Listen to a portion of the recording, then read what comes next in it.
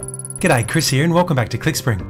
I'm in the process of fabricating a mainspring hook to put into the clock barrel, and a threaded insert is a nice convenient way to get the job done. But I need a lot more leverage to get that insert as tight as it needs to be. The obvious choice is to put in a slot and then use a screwdriver. But of course a normal screwdriver can't reach in properly without risking damage to both parts. What I really need is something like this, a right angled screwdriver, so it's time to make one. Normally screwdriver tips would be made from a hardened steel, but this tool will only get a few uses over its lifetime, so I'm going to keep it simple and just use a section of this mild steel. The grip pattern I have in mind is the simple grooved pattern that you might have seen me use before on some other small tools like this scriber and a transfer gauge. It's simple to form and it works great. All parts will be bonded together using Loctite 603. If I need to change out the tips later, a bit of heat will easily break the bond. So let's get started. Beginning with the handle, I faced both ends and then drilled out the centre to be a slip fit over the rod that will become the body of the tool.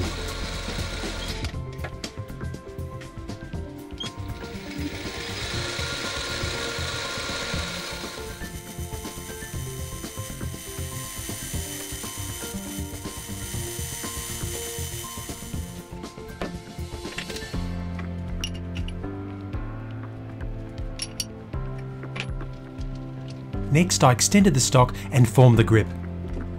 The tool I'm using here is a standard 60-degree threading tool. The plunge cuts are 0.5mm deep and I've spaced them 2mm apart.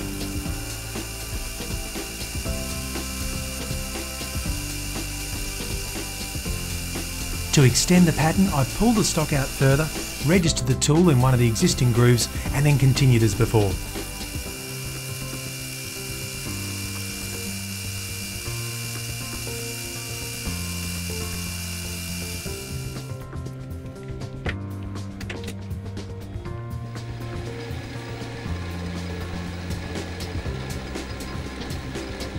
After parting off, the ends were given a light chamfer and that's the handle complete.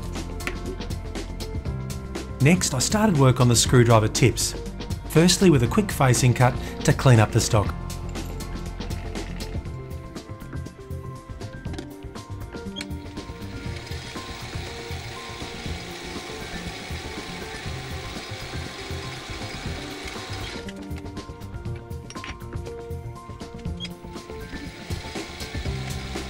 I want the tips to taper back to the shaft when fixed in place, so I've used a form tool to put a nice curve at what will become the base of the screwdriver tip.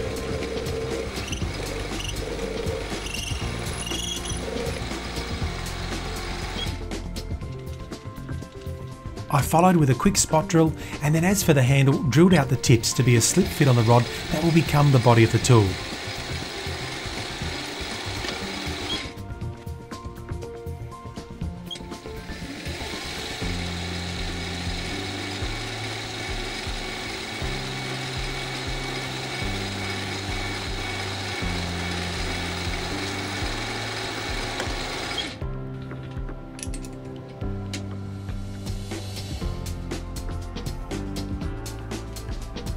Now I'd also like the blade to narrow towards the other end, so I've set the top slide over to 3 degrees to cut a short taper.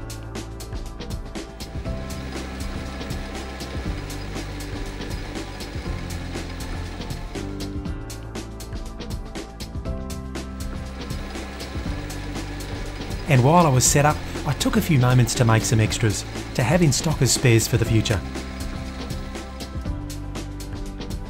I'm using a length of drill rod for the body of the tool, and the tips are temporarily held onto that rod with superglue while I shape the flats of the blade on the belt sander. I'll break that superglue bond later with a little heat when I need to release them. And this little holding block makes indexing from side to side dead easy.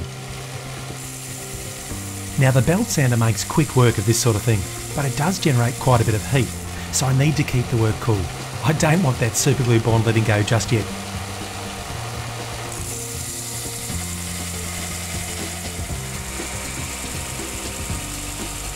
Okay, so the tips are in the shape that I want and a little heat from the butane torch releases the superglue bond.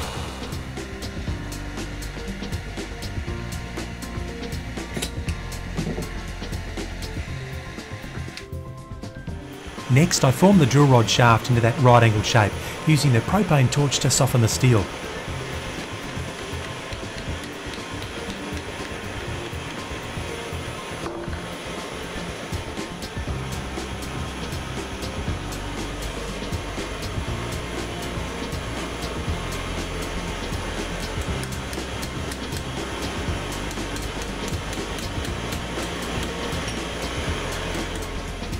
And then I trimmed the ends on the belt sander and also cleaned off the heat oxide with some emery paper.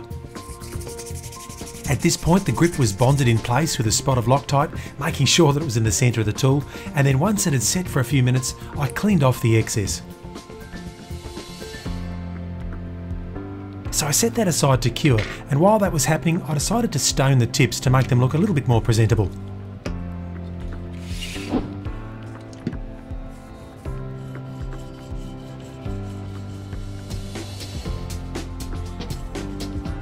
And finally I bonded the tips to the shaft, being careful to set them at 90 degrees to each other.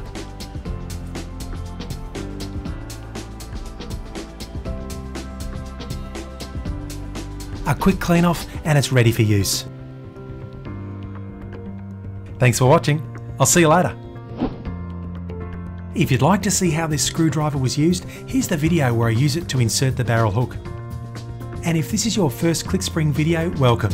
I post regular home machine shop project videos like this one, as well as videos on a longer term clockmaking project, so be sure to subscribe.